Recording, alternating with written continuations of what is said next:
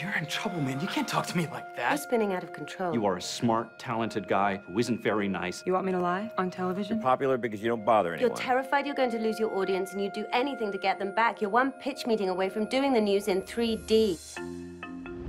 I need something to help me sleep. Why?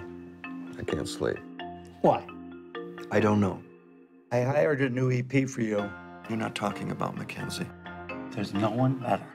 Any extra stress at work? Extra stress? Can you move your BlackBerry off the desk? No.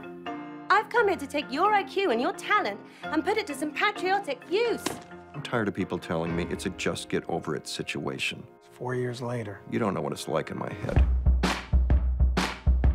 In 4, 3, 2, roll VTR. All over America, we're seeing the influence of creeping Islam. We weren't attacked by Muslims. We were attacked by sociopaths. What about the death threat? It's not a big deal. I got a bullet for you, too. Serious.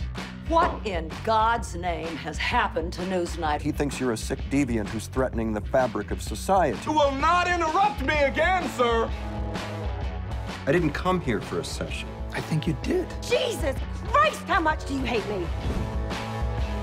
Every second you're not current, 1,000 people are changing the channel to the guy who is. That's the business you're in. I'll fire him, Charlie. What? If she wants me out of this chair, she better bring more than just a couple of guys.